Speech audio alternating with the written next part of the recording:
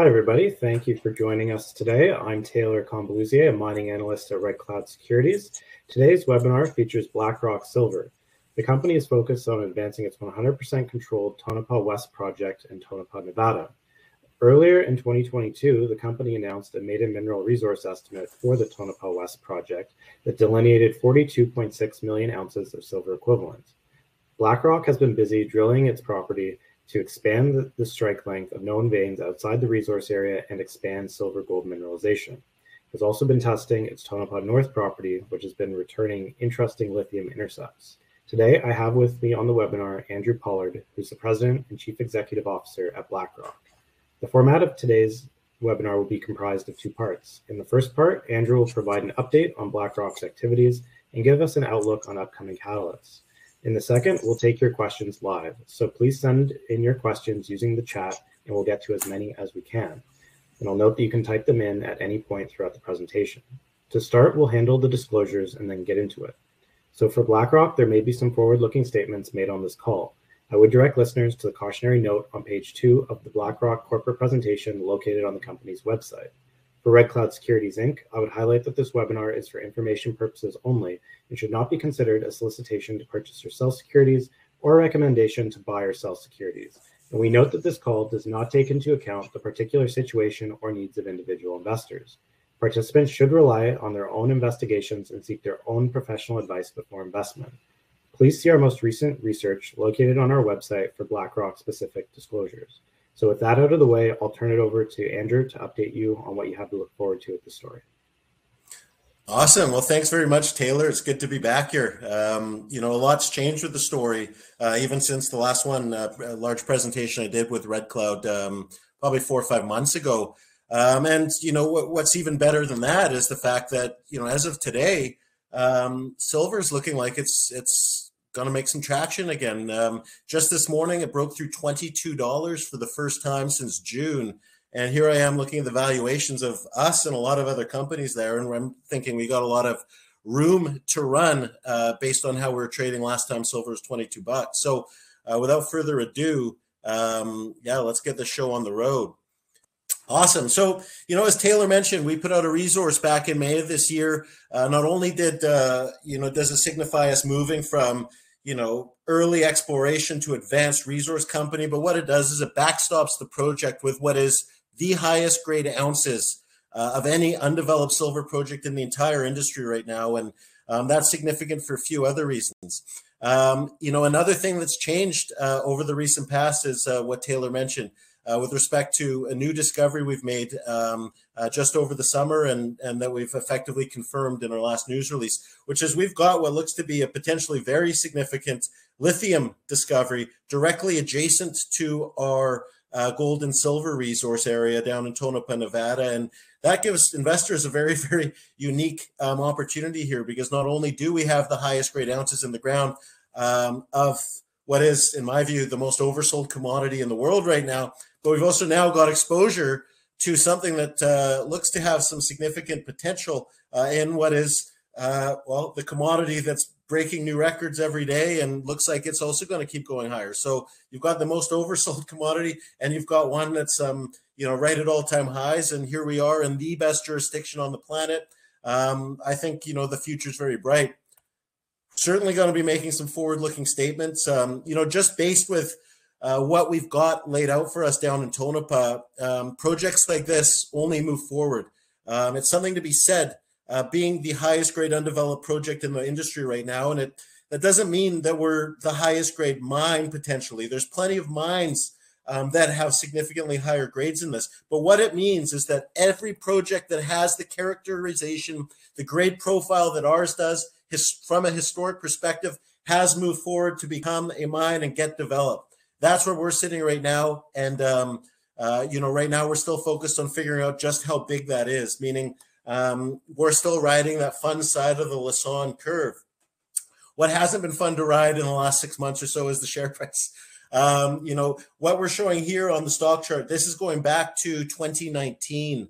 Or in mid of 2019, you'll see that's when the company really sort of pulled itself out of the gutter I joined in May. I think the stock was at 3 cents and about $1 million market cap. We marched forward, and in July of 2020, that big stock chart hockey stick you see there, that was when we announced our discovery hole, which also happened to be drill hole number 1 at Tonopah, adding roughly $100 million to our market cap overnight. Now that also happened to be the last time that silver was around 29, 30 bucks. And since then, we've been fighting the market ever since. So declining market, declining tides, but all along we've been adding value by the drill bit.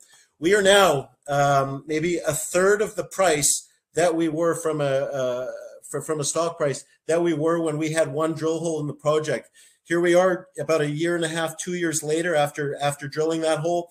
We're now backstopped by 43 million ounces. We've since coming out with that resource, we've more than doubled the footprint of known mineralization, and we're trading around 50 cents. Now, I think that's a hell of an opportunity. And, you know, it's not just something that CEOs say. I mean, lots of CEOs are happy to say that they're undervalued, but don't listen to what I say, listen to what I do. And that's simply because for the last few months, I thought we were overvalued. For the last few months, I've seen silver go under the cost of production for most of the silver miners out there. And I've been deploying as much capital as I've been personally able to leverage and get my hands on and buying stock in the market. In the last month or two, I've put over $200,000 of stock, and you can track that from my SETI filings, into the market. So, you know, be wary of chefs that don't eat their own cooking. And in my case, I'm at the all-you-can-eat buffet, and I'm about to tap out. So it's nice to see that silver's finally catching up. Now you'll see the big fall around May of this year. There was 2 big events that happened. First event was, I think it was a sell the news sort of issue with respect to us coming out with their maiden resource. Lots of people jumped in hoping to make some money on that arbitrage, but it coincided with another time, well, a horrible time for silver. From mid-April to early May, silver went on a historic losing streak. It went red, something like 18 out of 19 days. It had never done that in over 100 years. You're going back to Great Depression era where it had not had a losing streak that it did. And from April to June, silver went from $26 down to $22. And from June to just recently, it went from 22 to 18. That's a historic losing streak. And what you'll find is that when times are good, you get a lot of leverage by owning mining stocks. Leverage on the way up, you'll significantly outperform the returns of just owning the commodity. But when the tides go out and silver and gold prices get hammered, the leverage works the other way too. As the tides are just starting to turn right now, go back to where we were trading in June and look at where we were trading back then. We were trading around 65 to 70 cent range. Today we're trading at the 50 cent range, and we've since added significantly more blue sky potential based off of our step out drill program, which still remains ongoing here. A few other things that I'll mention in terms of our stock chart here. You know, we've turned the corner from, you know, being a $1 million company 3 years ago to, you know, roughly $100 million here today. We've got strategic investment from First Majestic Silver, who came into 2 financings last year and are clearly looking for opportunities outside of Mexico in terms of M&A targets. And I think lots of analysts have us pegged as sort of one of the prime contenders once M&A starts coming back into focus in the short term here. You'll see that we've also turned over our shareholder base in a big way, going from retail to very research technically driven institutional investors. We've raised $60 million or so since we hit on our first drill hole. And you know what we're showing right now is some very committed institutional investors who get what we're doing. Since we hit, you know, obviously there's been lots of ups and downs with silver. There's been lots of ups and downs in the market, but everyone's faced the same issues that we have. You'll see that since we picked up our asset in April of 2020, we have provided, despite this huge sell-off in the past 6 months or so, the 3rd best return on investment out of 25 silver exploration and development companies. Now, I'm not really happy with a 300% gain here, because there were many times over the recent past that we were more than 10x for our investors. But what I can say is that over the entire time since we've picked up our asset, we've been either the number 1, number 2, number 3, or number 4 best performer in the entire industry. That means we're relevant. being relevant, I think, is consequential, because when the tides do start turning again, the money is going to come back into the quality stories first. We've got the grade, easily the highest grade project in the entire industry right now that isn't developed. We've got the jurisdiction where there's nothing like this out there in the industry, and we've got clear growth profiles. So I think that we're certainly poised for a significant revaluation once all that capital that pulled itself out over the last few months starts getting deployed again. Now, what are we talking about here? We're talking about the Tonopah Silver District, which is about as famous of a mining camp as you'll find out there, if mining camps could be famous. Now, I'm not saying this. This is a district that lots of geologists learn about in geology school when they're getting their undergrads and certainly doing master's programs. Why is it? Well, it's because, one, the time. This was discovered in 1900. Ultra high-grade vein-hosted deposits of just silver and gold. When it was discovered in 1900, it had about 30 good years of production, and it didn't stop producing, and we've proven that now because they ran out of ore. They stopped producing because metals prices got absolutely hammered leading up to the Great Depression in the 1920s and early 30s, sent everything out of business. But in those 30 good years or so, this district produced nearly 2 million ounces of gold and 200 million ounces of silver from about 7.5 million tons of material. What that means is, well, two things: ultra high grade stuff, and the metallurgy was phenomenal. These old timers left very little meat on the bones. And we've shown that that holds true to today. Now, the other thing to note, which makes us very, very unique, is we're not in Peru, we're not in Bolivia or Colombia or Mexico. We're on private land in Nevada, off a highway, about 3-hour drive from Vegas. This is the ultimate jurisdiction you can be in for many reasons, not only because of rule of law, not only because of access and infrastructure, but also because permitting this thing will be unlike permitting any other project out there. We're only dealing with state and county level officials with everything we do. We don't have to deal with the federal government on anything, and the locals love it. Now, as I said, this district itself, it didn't peter out in the 30s. It stopped producing when metals prices went from $1 an ounce in the early 1920s of silver to around 25 to 30 cents an ounce by the early 1930s. Now, when we picked up our project, no one really believed the story that the old timers just shut down because of low metals prices. You would have thought that someone over the last 100 years would have gone back in. So, there was a lot of disbelief when we started going out and marketing the consolidation, the fact that we were bringing exploration back to this district for the first time in nearly 100 years. No one believed it. That's why that when we hit on that first drill hole, drilling something like 30 meters of a kilogram per ton silver equivalent on the first drill hole, that served as a proof of concept. And that's why the stock chart violently went up.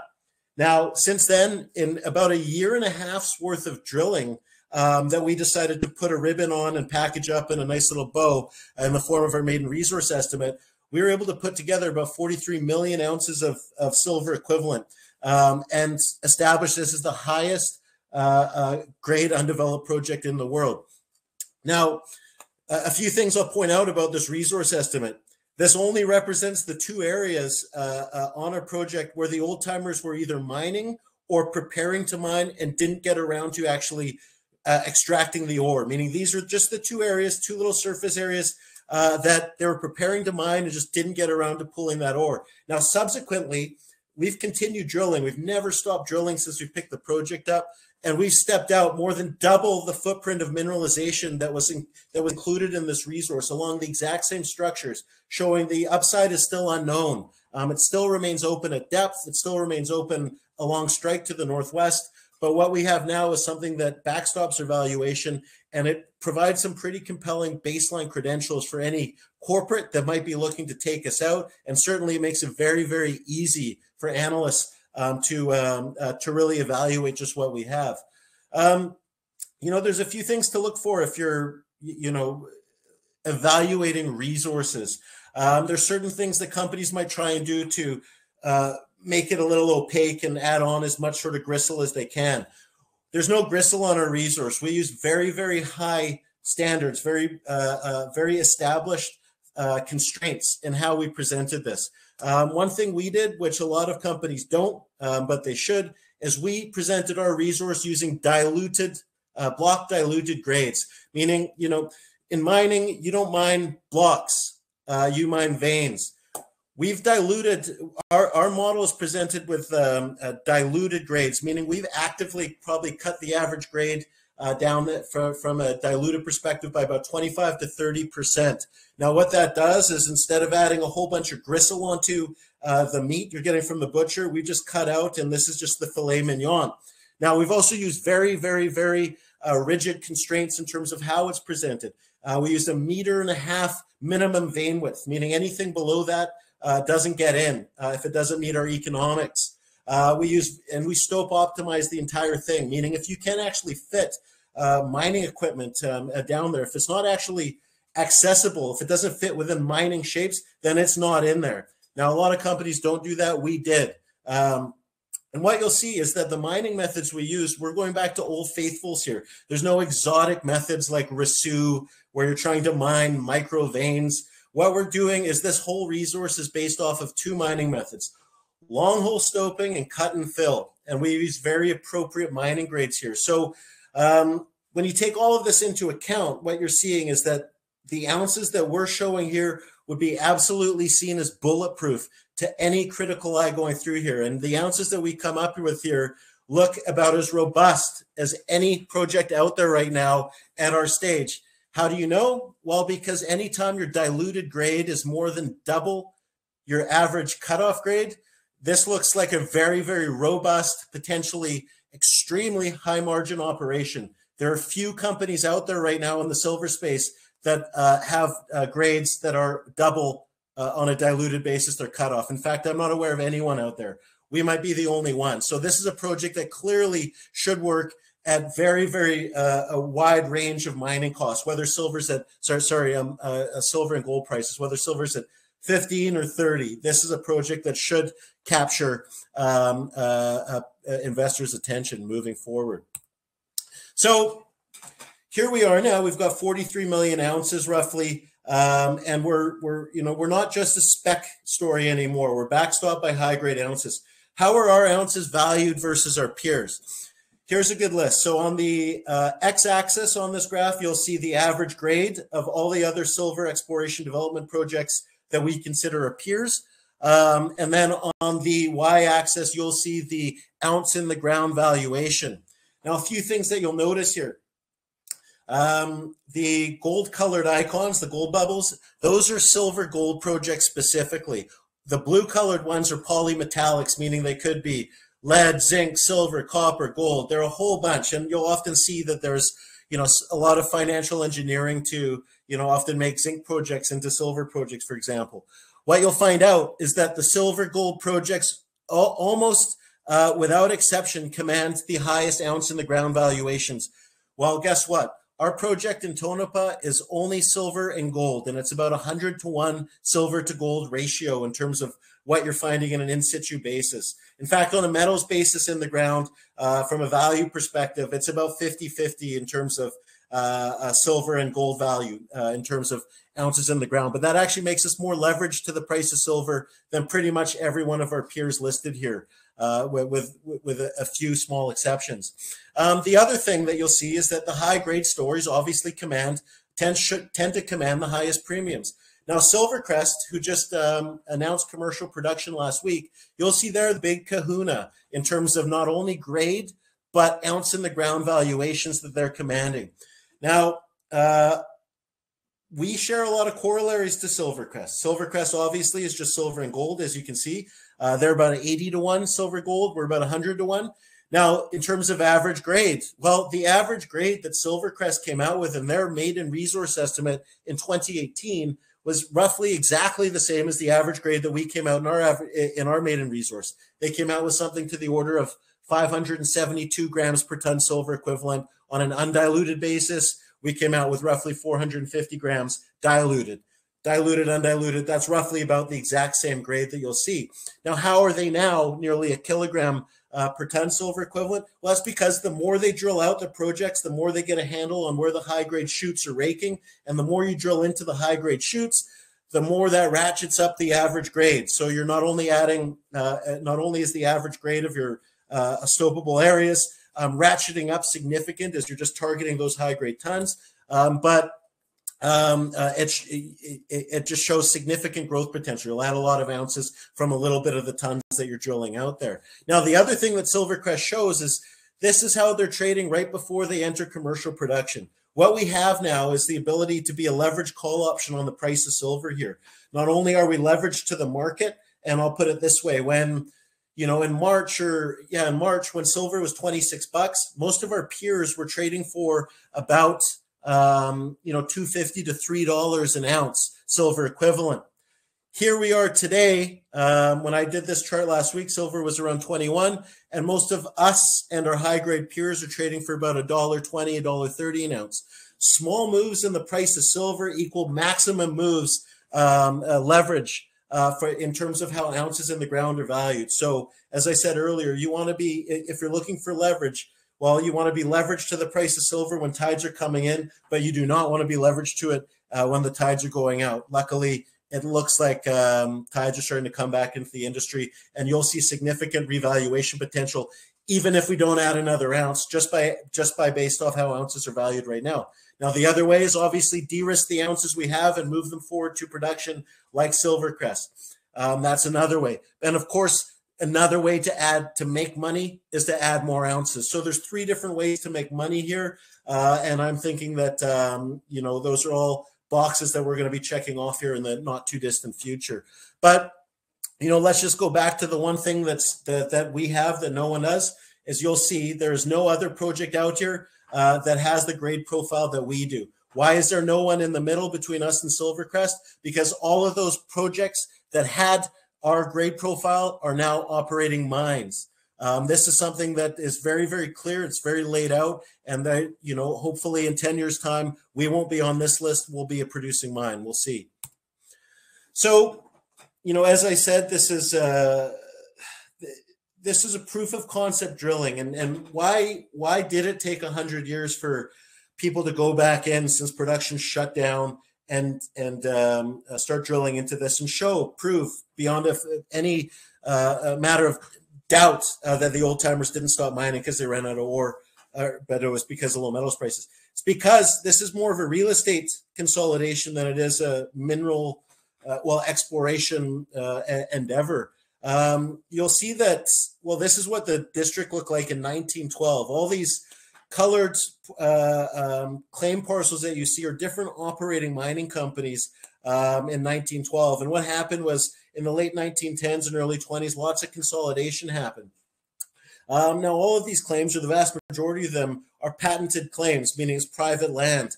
The government doesn't own it. People do. Companies do. Now, when all these projects went sort of belly up in the 1930s when metals prices tanked, a lot of these large claim portions were picked up and effectively sat on for nearly 100 years. The missing link for the entire district was this purple claim package that you see here. And this is the holdings of a company called the Tonopah Extension Mining Company. Now, this company was picked up out of Chapter 11 in the 1930s and effectively held ever since by one family. We're the first group to come back in and drill this project since production shut down. And it's this purple claim package here where the vast majority of mineral resources are included. It's the 2 areas where the old timers were either mining on or preparing to mine, i.e. doing development work, but never got around to actually pulling out the ounces when metals prices, when the operation shut down. Subsequently to dropping off, and here's what the workings on the project look like in the 1920s, when production shut down. We've subsequently stepped out kilometers and kilometers beyond where the old timers left off. Just to orient you, this northeast portion of the property that you see with all those squiggles represent the different levels of the historic workings. It's this northeastern portion of our project that we refer to as Victor. This Victor area, they mined down to about 1,880 feet. It was easily the thickest vein in the district. And where they stopped off, where they were said to have stopped off mining, it was said that the vein was 24 meters thick. That's the point where we decided to focus our drill hole number one. And as I said, that was a very simple proof of concept. We hit 30 meters of a kilogram per ton silver equivalent on that first drill hole.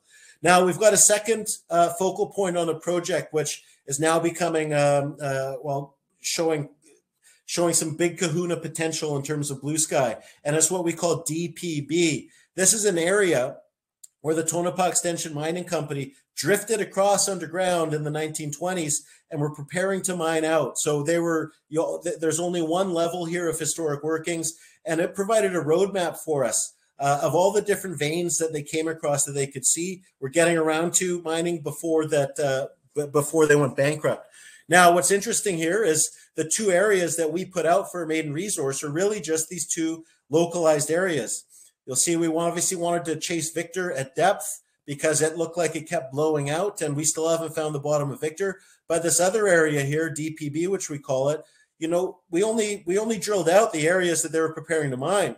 Well, I'm going to show you that we've now stepped out kilometers and kilometers and kilometers along the exact same structures that they left off on.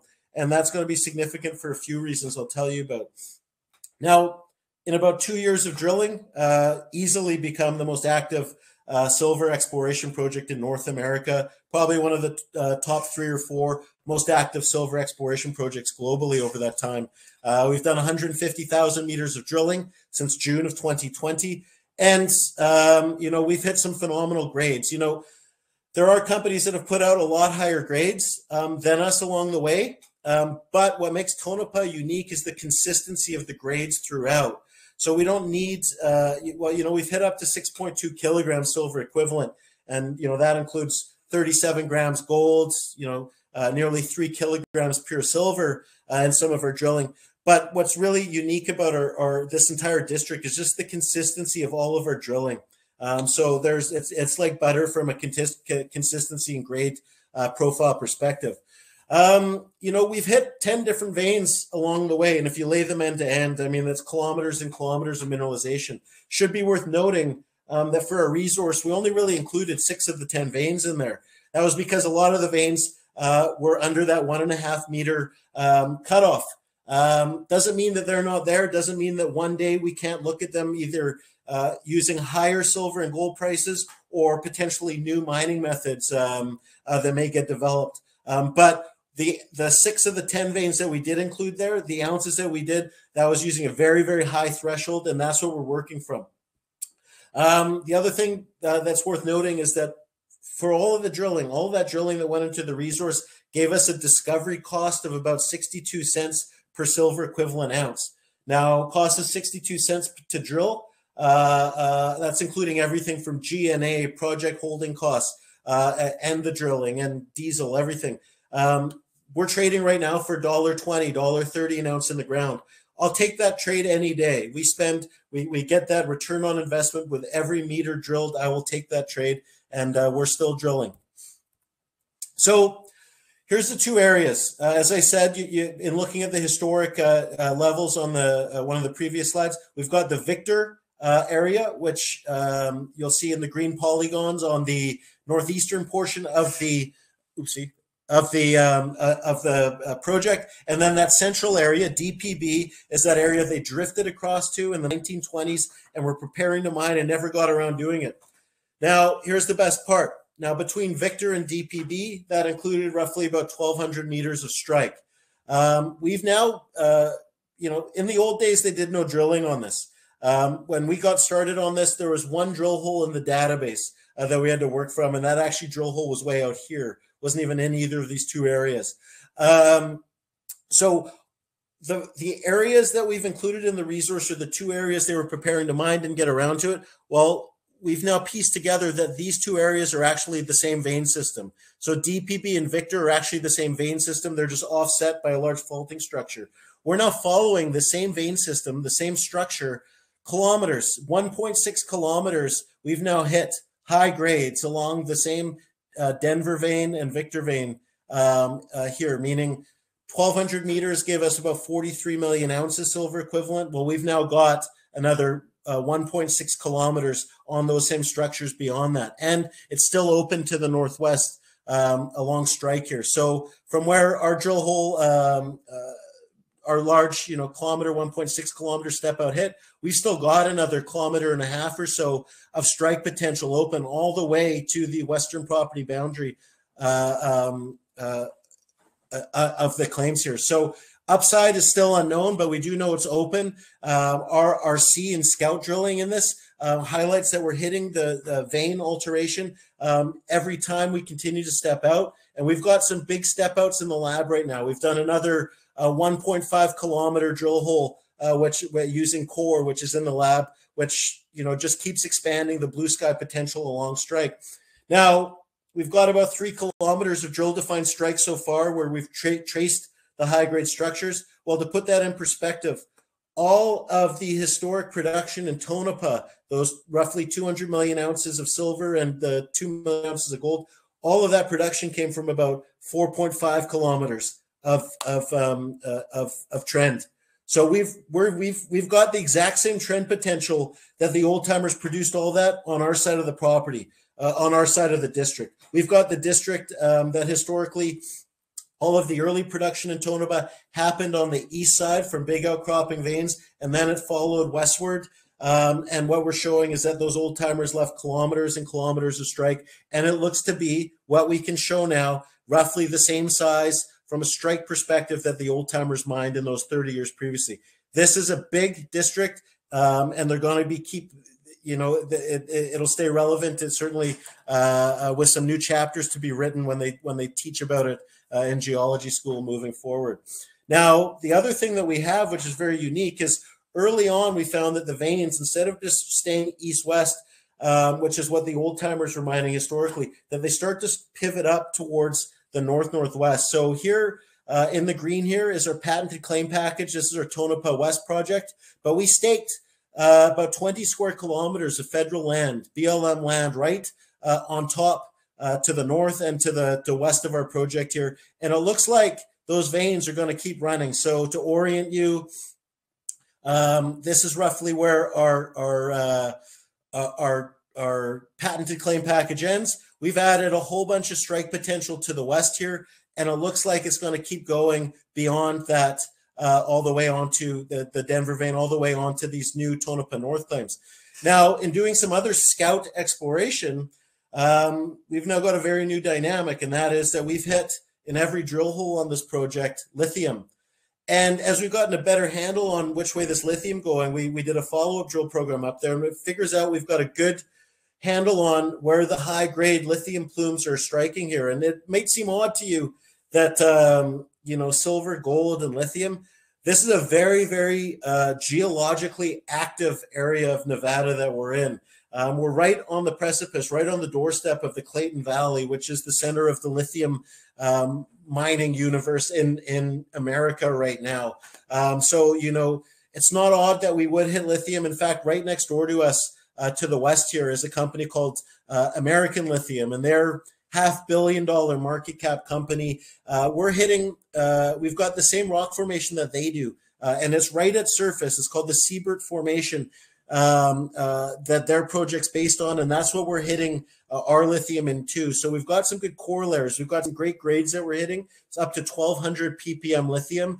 To put in perspective, American Lithium uses a 400 ppm cutoff. So we've got some very, very good grade profiles here. And what's interesting is that given how well lithium is producing, performing these days, it's about as hot as an industry you can be in. We've had a significant amount of interest come to us inbound from companies wanting to take a look at this project. And we think that obviously we're a silver company. Obviously we've got, we're trying to drink from a fire hose in terms of what we can do to move Tonopah West forward, adding ounces, moving it forward through development, showing,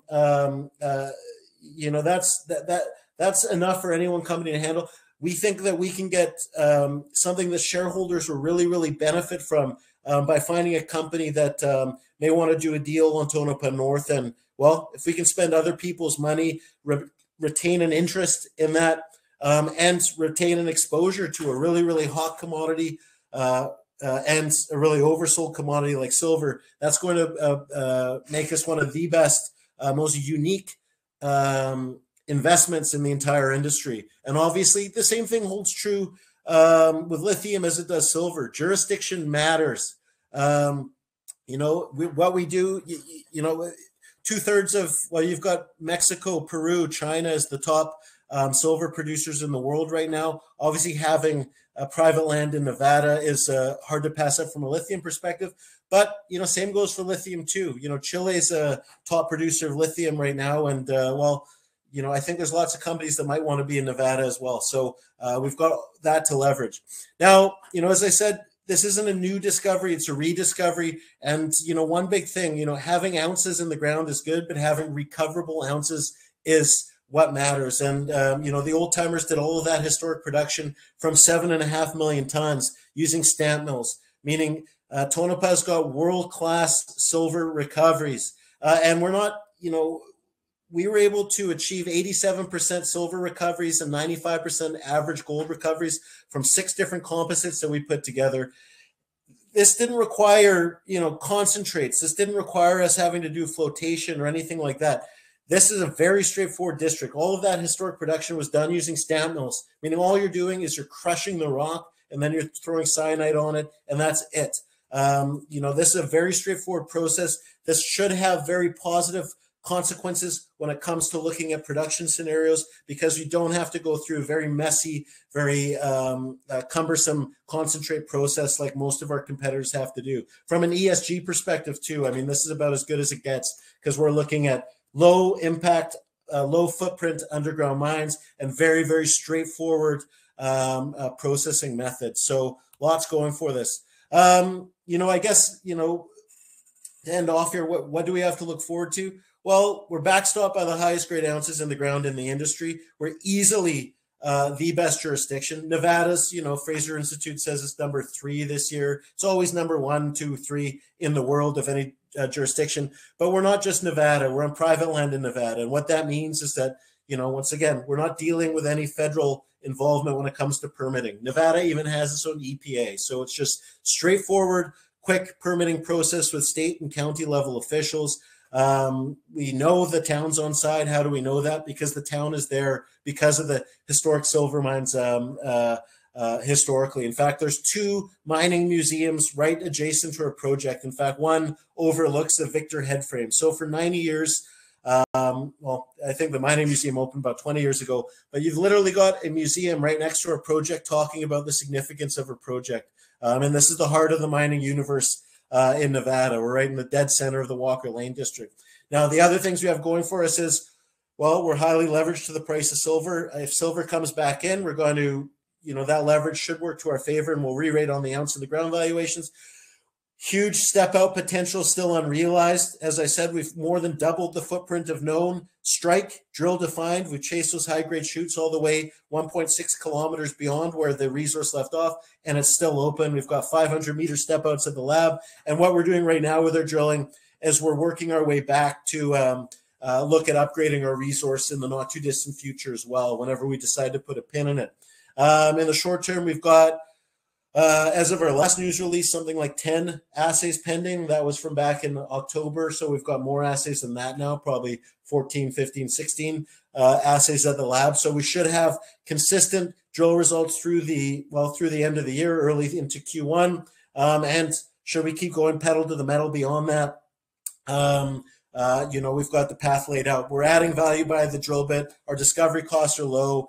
Our model is predictive at this point. We know where the veins are going, and we're just adding strike to the highest grade project in the industry. And last but not least, we've clearly got something of potential huge significance in this new lithium discovery directly adjacent to our project. It looks like something that many groups want. We'll see what sort of deal we might be able to get on it. And we hope that we might find someone that will take the project forward in a meaningful way so that we can ride that project's revaluation as well. And, there's lots of projects directly adjacent to us, both American Lithium Or you could look at Cypress Development Corp, who's south of us, both with lithium claystone deposits, similar in grade profile and similar in potential size potential to us from a package point of view.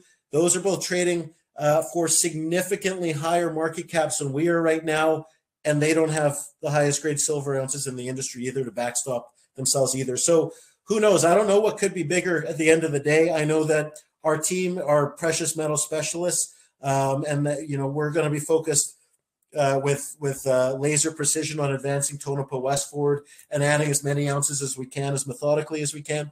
But I think the lithium thing could come out of nowhere and really add something, a new profile. So with that, maybe I'll hand it back over to Taylor and we can take some questions. Perfect. Thanks a lot, Andrew. That was a great presentation. So now we'll turn over to the Q&A portion of the webinar. And just a reminder to everybody on the line that you can type your questions into the chat box at any point. So having said that, we do have quite a few that have come in already. So I'll just kind of start here at the beginning. It says here, no more encouragement than seeing management buy shares. Have any other insiders also been buying?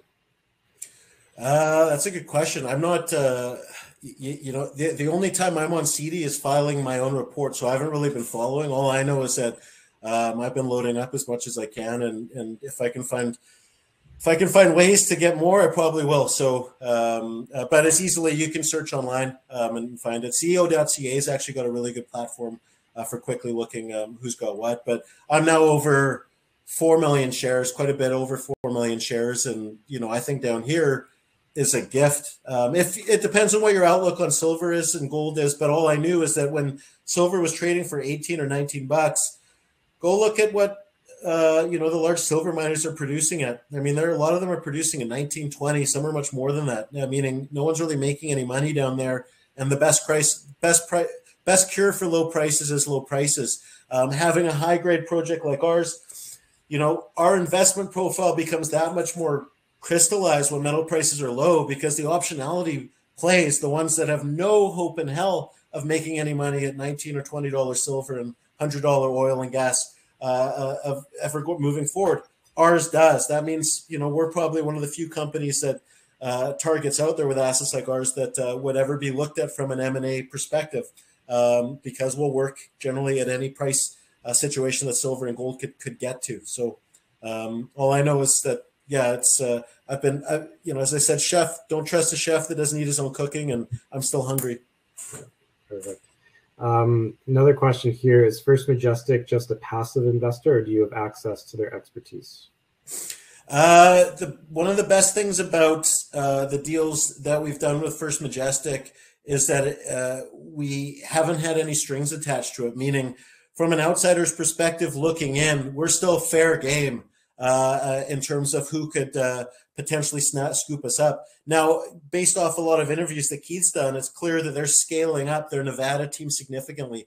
They, you know, for 19 years, they had their corporate motto, which was called One Country, One Commodity, because they had all their mines down in Mexico focused just on silver. But when they got out of Mexico or expanded their jurisdictional profile to Nevada by buying Jarrett Canyon, we were the first investment they made outside of Mexico, and they changed their motto from one country, one commodity to two countries, two commodities. What's interesting is that after doing two financings in us, they also invested in Suma Silver, which has the eastern half of the district, the portion of the district where all the historic mining took place.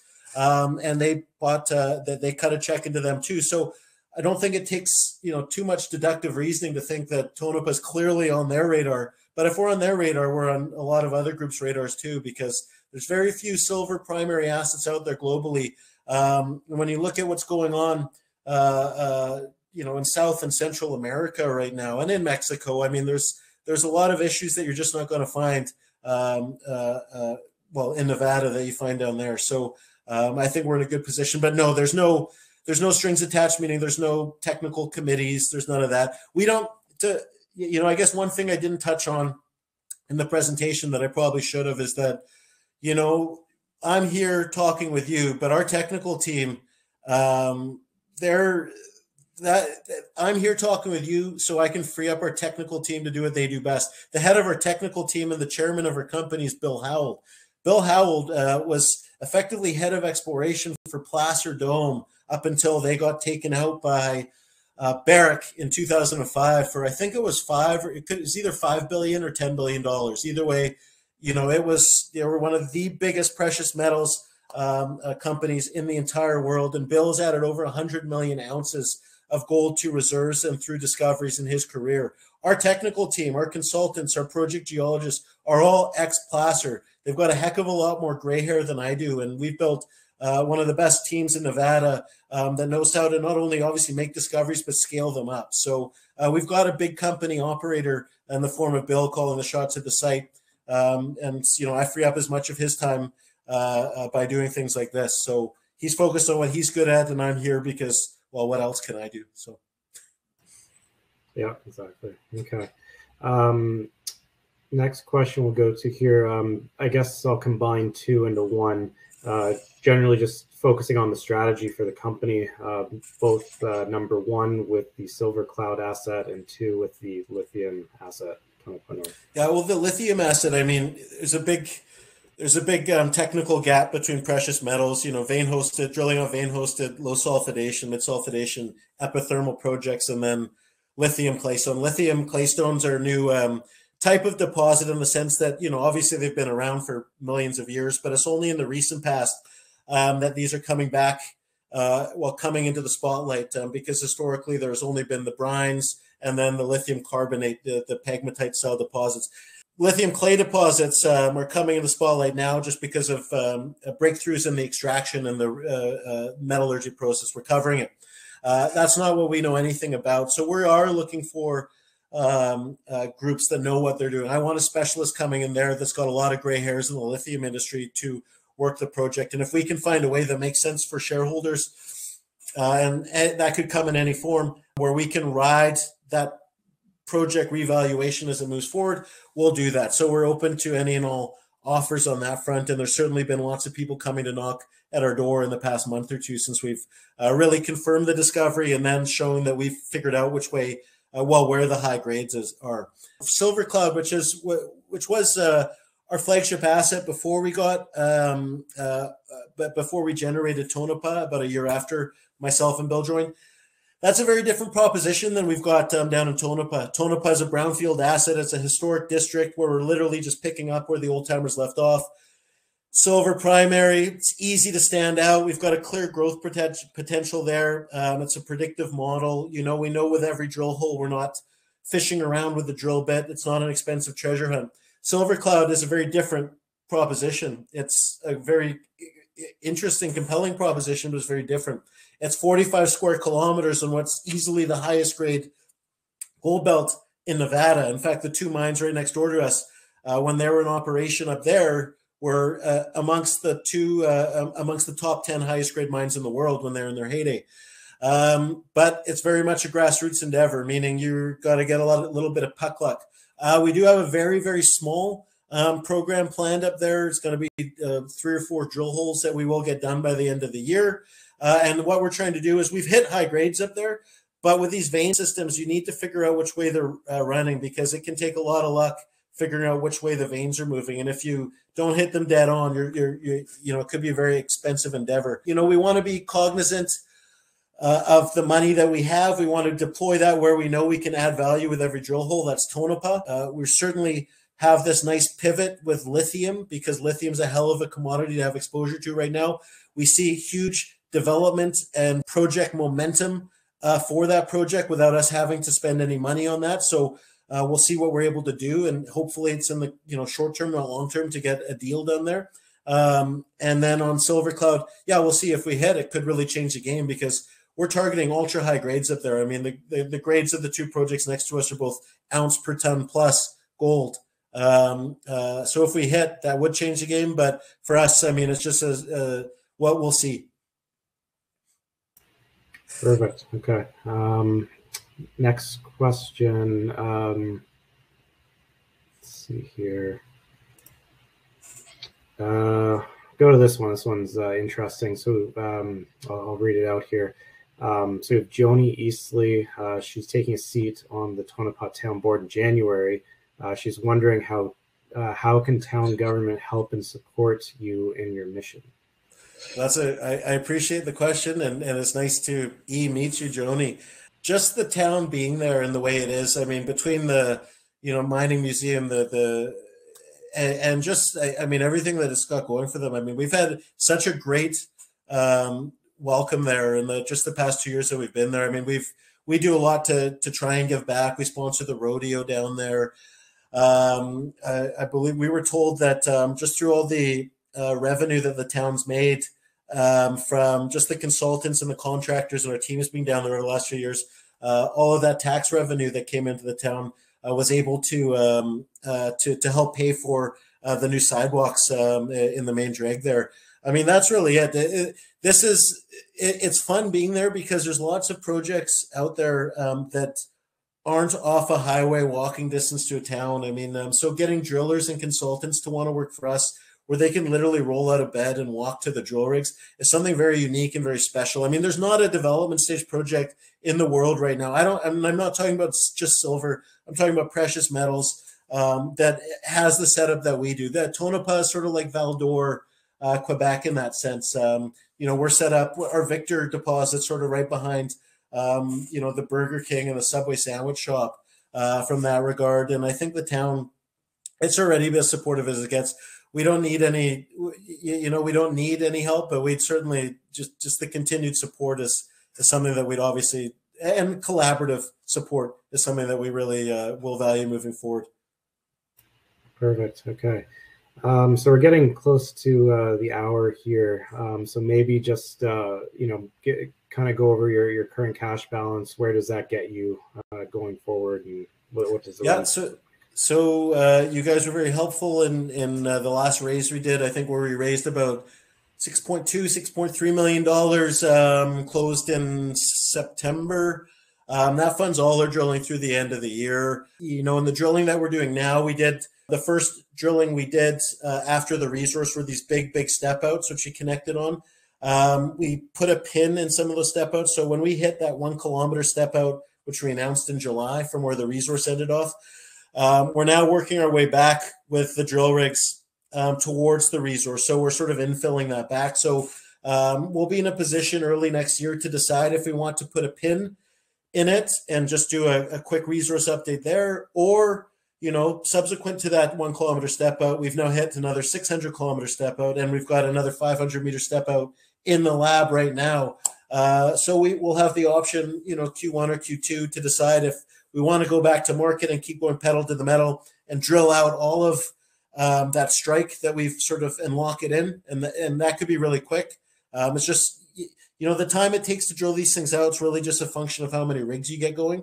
We've got confidence in our model. So we'll see. We'll see how ounces are valued early in the new year. We'll see if it makes sense to move forward with a quick resource update, or if it makes sense to just keep going pedal to the metal, get as many rigs as we can, and then do a big resource update, in the, maybe summer or Q3 of next year sort of thing. But either way, we're in a good position because we can we can go as fast or as slow as we want. But where we're at, we're funded well through the end of the year. And it's looking like if the markets come back, then it's looking like we'll have a lot of options laid out for us when we lay out our strategy. Perfect. Okay. We did have one question come in, which I'll just get your take on. What sort of companies are interested in the lithium deposit?